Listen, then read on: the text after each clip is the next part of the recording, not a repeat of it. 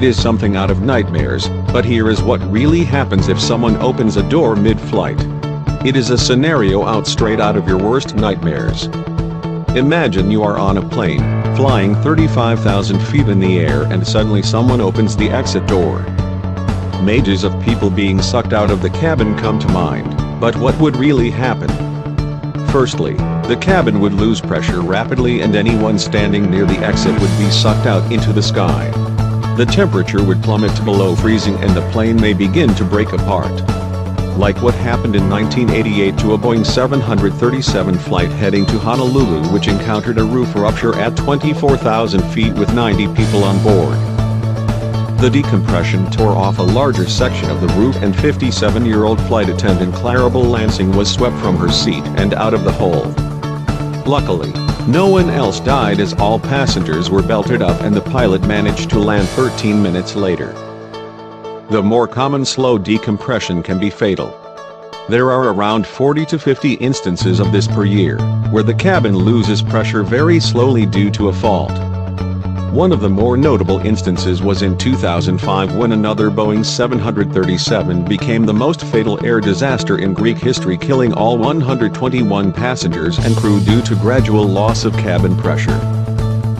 This was due to an error in the pressure system state where it was set to manual instead of auto.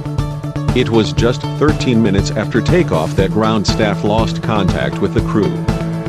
The lack of oxygen left the crew incapacitated and suffering hypoxia, dim visions, slow thinking, unconsciousness and, ultimately, death.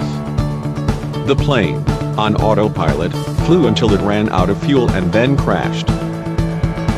However, while this instance was a result of overlooking the pressure system state, opening a plane door mid-flight is actually impossible.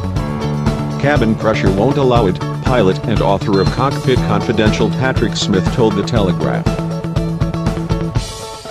At a typical cruising altitude, up to 8 pounds of pressure are pushing against every square inch of interior fuselage. That's over 1,100 pounds against each square foot of door. The only known incident of a plane door being opened by a passenger mid-flight was in 1971 when a man hijacked a Boeing 727.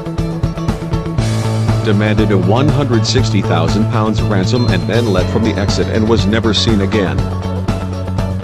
However, to be able to open the cabin door he had the pilot depressurize the plane.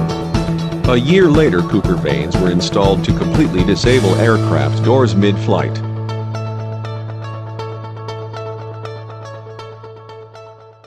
If you want to see more interesting facts about planes, hit the subscribe button. Thank you. Shout out to Rafa Devote City and Infinite Flight Philippines Group.